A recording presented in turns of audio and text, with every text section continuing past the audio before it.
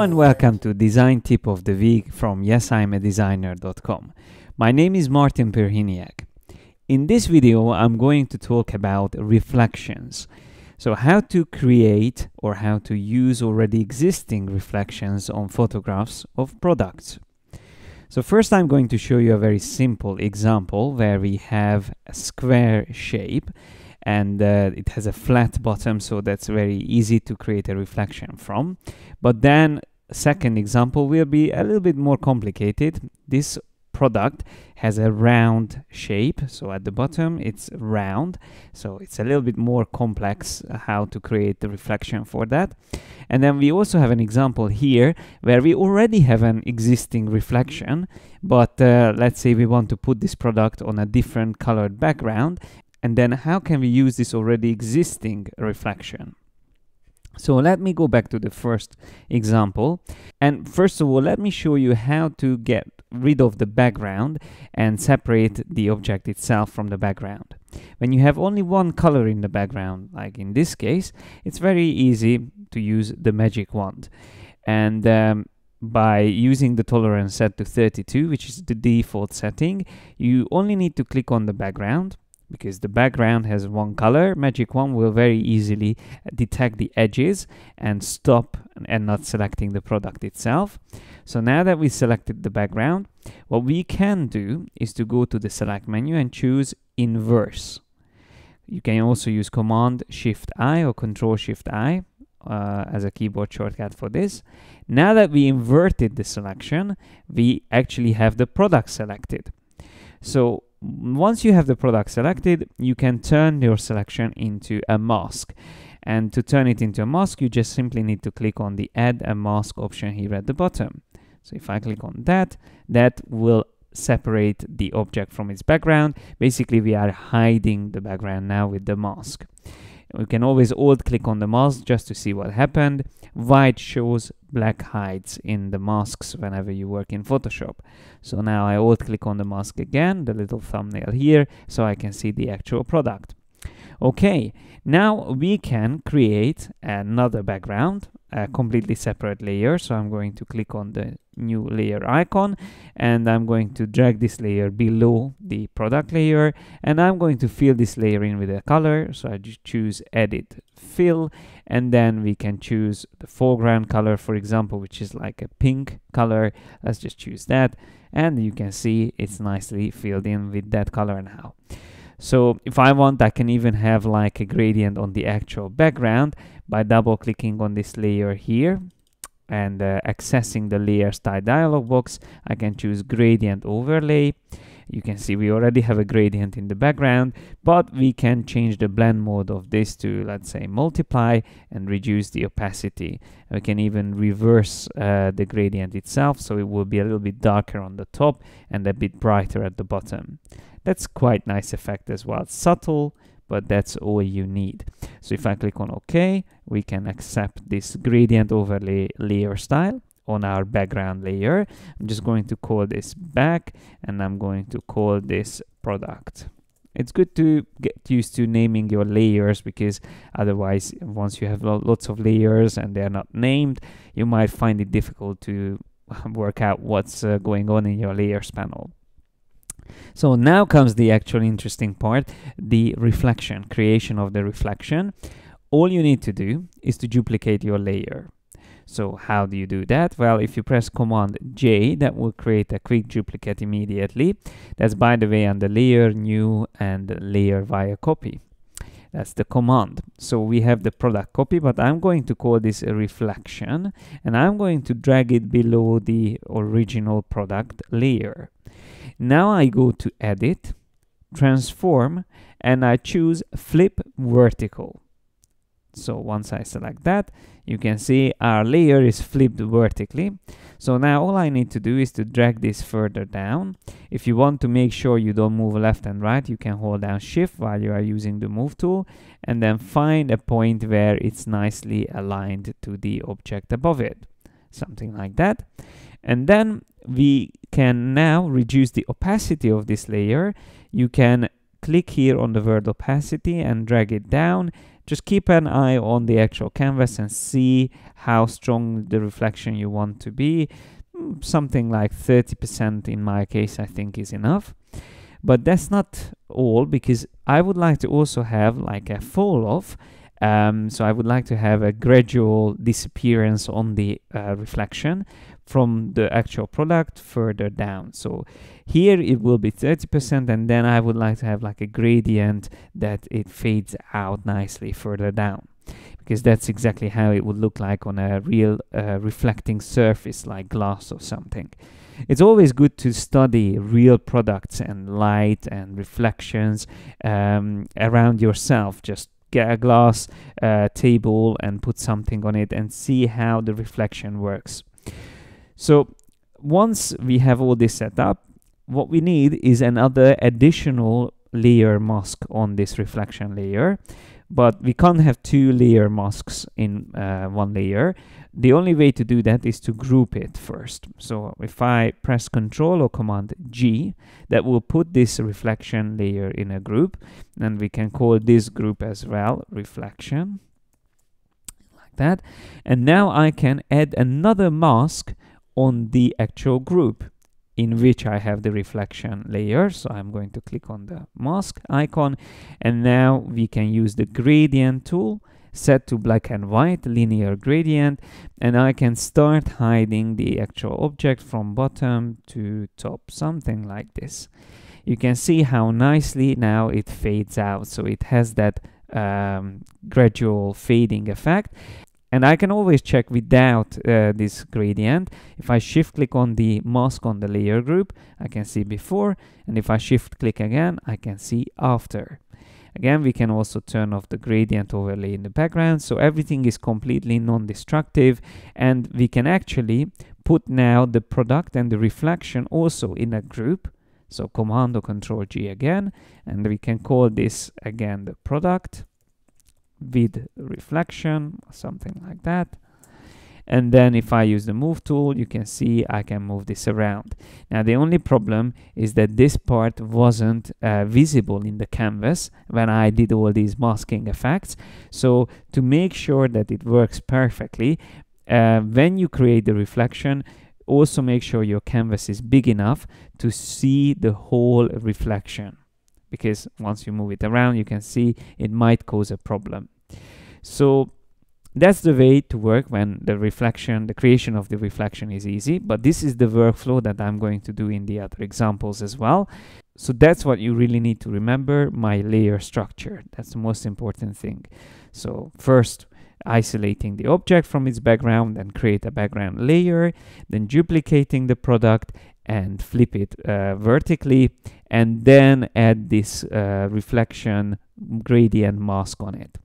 So once you have a setup like this, it's very easy to work with the product and its reflection together. But let's have a look at this other product here. Well, first of all, there's two issues with this. One is that if I use the magic wand and I click on the white background, well, it's going to select some parts of the product as well, because the product is very bright. It's almost similar to the background itself. So in these cases, I have to reduce the tolerance. Let's go down to 12, and I'm going to retry making a selection. Now it did a much better job. So let's carry on, create the mask. If you create the mask and you forget to invert your selection first, don't worry, because you can press Command I or Control I while the mask is selected, and that will invert the colors of the mask, which creates almost exactly the same effect as inverting the selection first and then creating the mask. So learning from my previous mistake, I'm going to extend my canvas, and for that, again, another very useful technique, use the crop tool and just drag the bottom of your canvas further down, something like that. So now we have a good big canvas in which we can work, and I'm going to call this layer, just like before, product.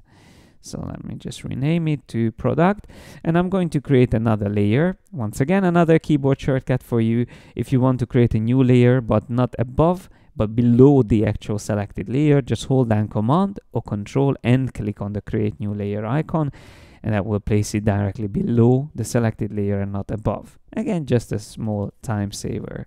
I'm going to call it back. Another time saver, if you know that you want to fill in a layer or a selection with your foreground or background color, you don't have to go to edit fill. You can also press Alt backspace. Alt or Option backspace will fill in the selected layer or the selection with your foreground color, and Control or Command backspace would fill in with the background color. That's white in my case, while the foreground color is pink. In this case, I'm going to use a little bit different color just so we can see it better what's happening with our reflection. So as you can see, I changed my foreground color and then I pressed Alt backspace. Okay, so now we have the object isolated. We can create the duplicate version, and I'm going to call that reflection and move it below and go to edit, transform, and flip vertical. If you need to do this several times, I mean a lot of products you have to do the same thing, then it might be useful to save an action for these couple of steps. So now we can see the problem here, that reflection should never be like this. Okay, so that's obviously a fake reflection. So you have to make sure that it's lined up more closer to the object, and in this case it's quite easy. You just simply have to line it up like this, and then it's already looks good. It looks more realistic to how the actual reflection would look like. In some cases you might need to maybe warp the object using free transform, and using the warp features you can actually bend the edges around, but it's quite difficult, so you might need to be a bit clever if the actual product is more complicated at the bottom. So in my case, I'm just going to do something like this. So I still would like to see that little curve there at the bottom of the object, and also this line is nicely following the reflection as well. So it looks quite realistic. Now we just have to add a group. So I press Ctrl or Command G, and then I'm going to add the mask on that. Using the gradient tool, I'm going to create the gradient, and we can still reduce the opacity as well if we want to. So there you go, we are ready, and now we can move this product together. If I group everything together, let's call this second product, and using the move tool, you can see we can move the actual product with its reflection together.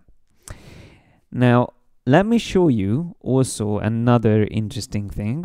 What if I want to color some parts of this product packaging?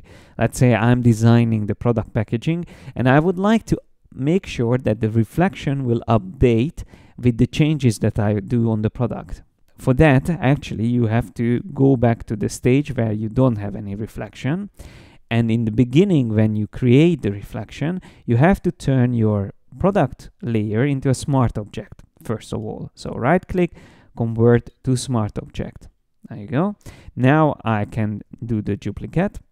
And the good thing about smart objects is that they are going to be connected. So they will share the same source.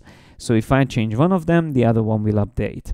So let's do the same thing once again. I'm going to go to edit, transform, flip vertical, and drag it down where we had it previously, something like that. And then we can reduce its opacity and add also a mask on it. In this case, I didn't have to create a group because the original mask that I did to, for isolating it from its background is now wrapped inside the actual smart object. So it's inside the smart object's source. So now I can use the gradient tool and create the gradient. Let me do a little bit more visible reflection here, just so we can see when I update the product itself. So I'm happy with this. I'm just going to zoom a little bit closer so you can see what's happening.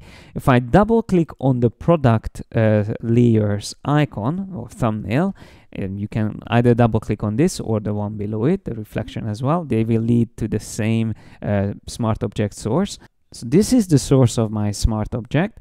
And let's say I would like to add a text or something on it, maybe like a line here, which will be colored. So I'm just going to do a very simple selection on a new layer. I'm going to create an elliptical selection somewhere here in the middle. Let's say this should be the same color as the color on the top. So I use my brush tool, Alt click on this, and then Alt backspace to fill in that selection. Something like that. And then if I want to see how it looks, I can go to File, Save, close this document, and you can see it already updated, not only on the actual object, but also on its reflection. So that is a very useful technique. If you use smart objects before you actually create the reflection, then both the product and its reflection will be affected with all the changes that you do inside the smart object. Okay, and last but not least, let me go to an example where we already have a reflection and we just would like to change the background color, for example. Well, for this instance, I would use the quick selection tool instead of the magic wand tool and just draw around the object, including its reflection as well. Then I'm going to invert the selection, so inverse, and save a mask for this. You might say that, okay, that's great, but we lost the original reflection. Well, don't worry about that. We can always duplicate this, and I can invert the mask. So for this layer, I will invert the mask. So the only thing we see is actually the reflection. And then I'm going to also create another group on this layer and make a selection, just a rough selection of this part here at the bottom, probably using the rectangle tool, something like that. And I'm going to click on the mask icon again. So now, as you can see, we have a layer for the product, which can be on the top, and I can also call it product. And I can call this one here reflection. Again, I'm using two masks. The original one is what I used for the product as well. And then we have a second mask which focuses on the area where we can see the reflection. So now we can create a new layer, and I'm just going to fill that in with a different color, like this orange color. And now the only thing you have to do after this is to change the blend mode of the whole group that you use for the reflection to multiply. So once you do that, you can see how nicely it works, and we can change this color easily. If I press Ctrl or Command U to access the hue saturation adjustment, you can see whatever color I change the background to, my reflection works perfectly. I can increase, decrease the saturation as well, or increase and decrease the lightness of the actual background color. So that's all I wanted to show you in this tutorial. I hope you found it useful and you can use it in your own design projects. Thanks a lot for your attention, and see you next time. Don't forget to subscribe to my channel and follow me on Facebook, Twitter or Google+. Also, if you want to learn more about design, check out my in-depth online courses on my website, yesimadesigner.com.